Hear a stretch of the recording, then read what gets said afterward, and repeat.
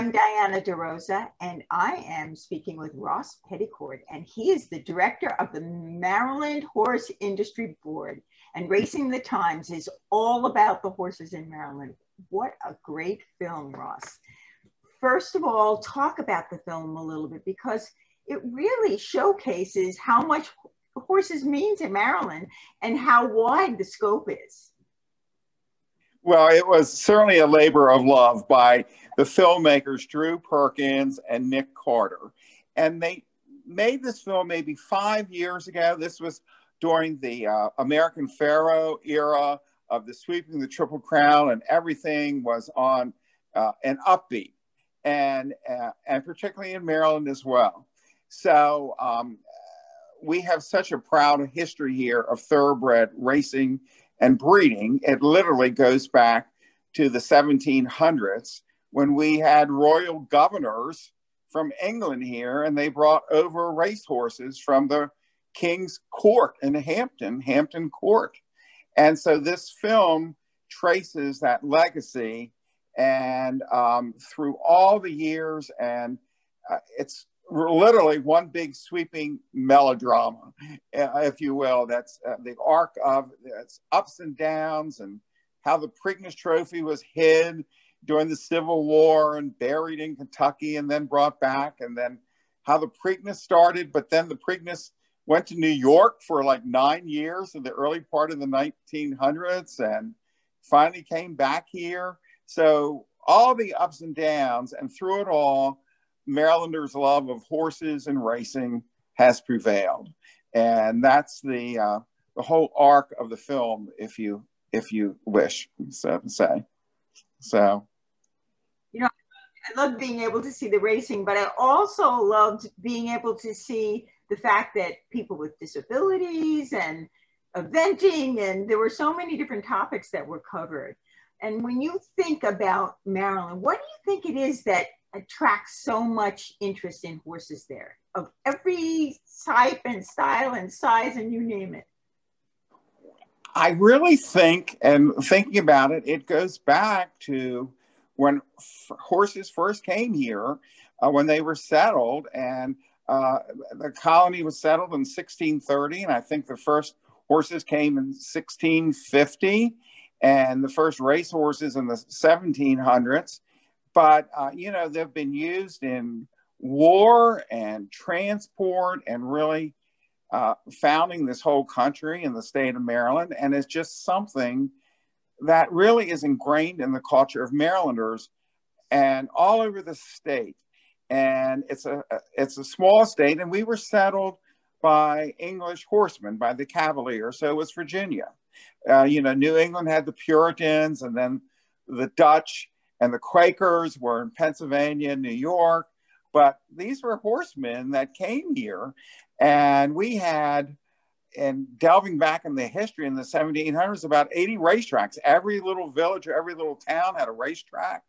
County fairs everywhere had racing. You know, farmers had packs of hounds here. I mean, heck, when I grew up, my dad on a dairy farm had his own pack of foxhounds. And that was at least 60 years ago. I mean, so it's something that's just ingrained in the culture, and it truly is. We have 40 different breeds of horses here in about 35 different disciplines. Everything from the racing to Western barrel racing, and the dressage, and the polo, and the fox hunting, and the steeplechasing, of course. And it just goes on and on. Just about everything is here. And we're big on preserving farmland here, and that's mainly with the fox hunting, and with 50 or 60,000 acres of preserved land just for fox hunting purposes, and a little state. So, and then we have almost 800 riding schools. I mean, that we license at the Horse Industry Board. And so there's a constant churn of new people coming in, going to the riding schools, of course, children, and but also adults.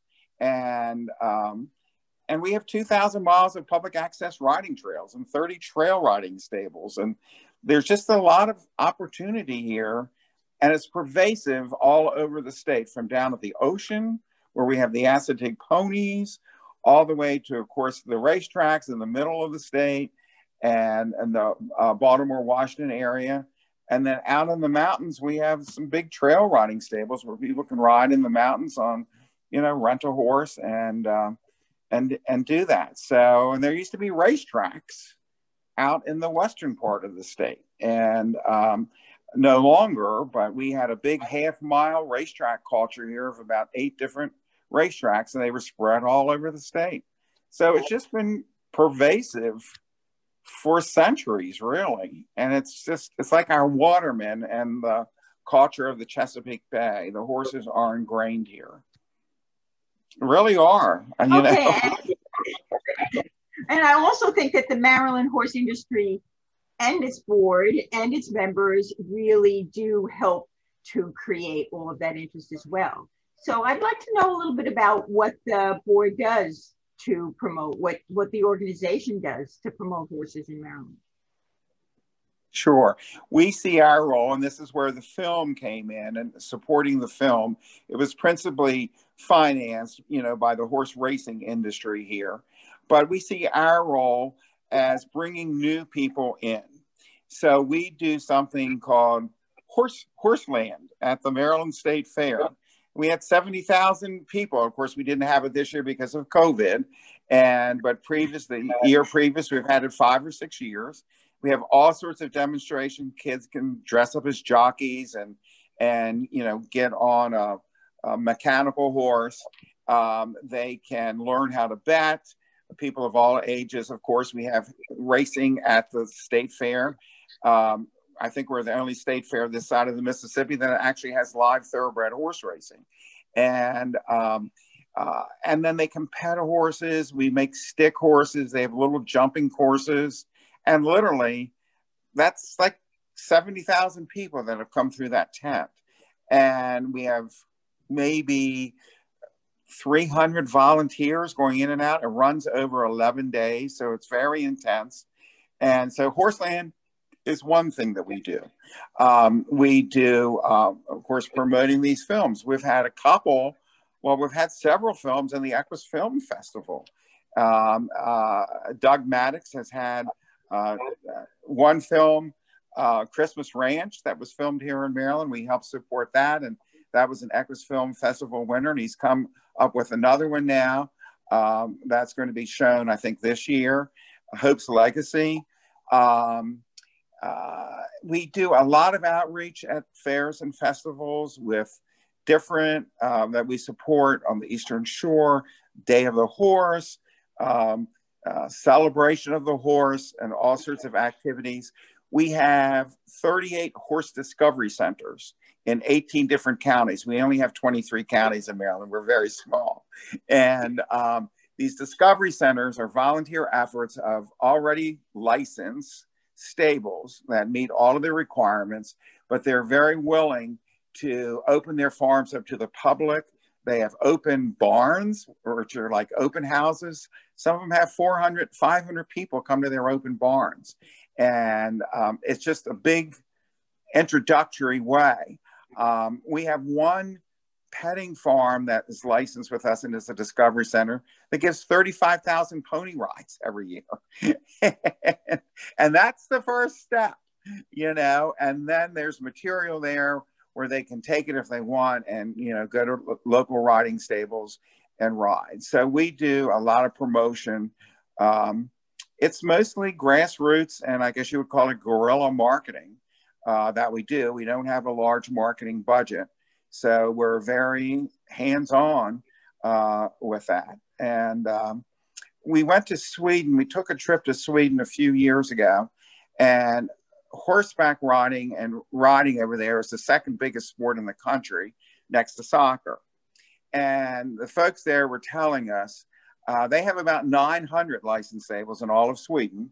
We have about 800 in Maryland, and we have about 2/3 of the population that they do. So there were a lot of synergies between the two places. But they were saying they had spent a lot of money on TV advertising, over $1 million, I believe, at one point on a campaign. And they found the best way is word of mouth, as we all know with advertising, and with referrals from those 900 riding schools. So that made me feel a lot better when we got back, and that's why we started the Discovery Centers. We don't have $1 million for a TV campaign, and we're in one of the biggest metro markets in the country. $1 million wouldn't buy much here in the Baltimore, Washington metro market, you know, next to New York and all of that. So, and that's why we really promote our neighborhood riding centers and do a lot of outreach with them and social media and promote their activities. We've been doing a lot of it virtually this year because of COVID. And the governor just announced October, which we just passed through, is October Horse Month. We had the Preakness in October this year.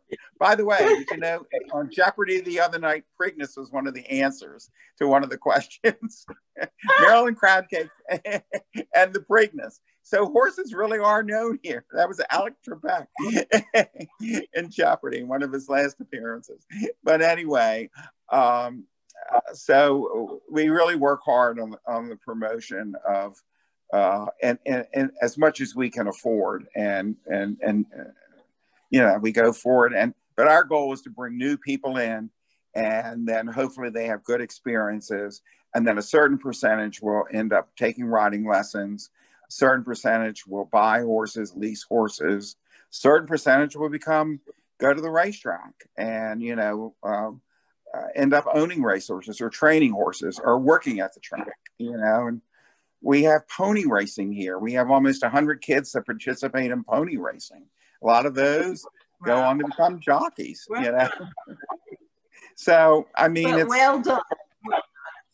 It's really, we're just a land of horse lovers here, and our bench is deep with people that are passionate, that love horses, and really devote their lives to it. So it's a pleasure, really, to work with everyone. I think it's great that there is a Maryland horse industry, you know, that really focuses on all of this. And if people want to know more about all that you've talked about, how would they do that? And do you have any last words you'd like to say before we sign off? They can easily go. We have a new industry website called MarylandHorse.com. And you can go to MarylandHorse.com and learn all of this information. We have videos and YouTube videos and all of this information, links to all of the information that I've just said. So MarylandHorse.com is the place to go and learn about all of this. And, you know, we're excited. We have the new 5-star event at Fair Hill. Our governor has put a lot of money. We're redoing Pimlico and Laurel racetracks. Fair Hill just had a substantial facelift, about $20 million up there. So, and we're returning all of that. State tourism is now seeing the benefit, and we're being part of all of their campaigns, promotional campaigns this year. They want horses to be a part of pretty much everything they do. They've opened up a section of the Maryland tourism website. It's visitmaryland.org, which now has a whole section of travel collections where you can go see horses and so forth. So everyone's jumping on board, and it's really exciting. I think what's exciting too is that people can watch this film, Racing the Time, and really get a feel about everything you've talked about. So I want to thank you for being a part of this year's EQUUS Film and Arts Fest. And for you all do an amazing job.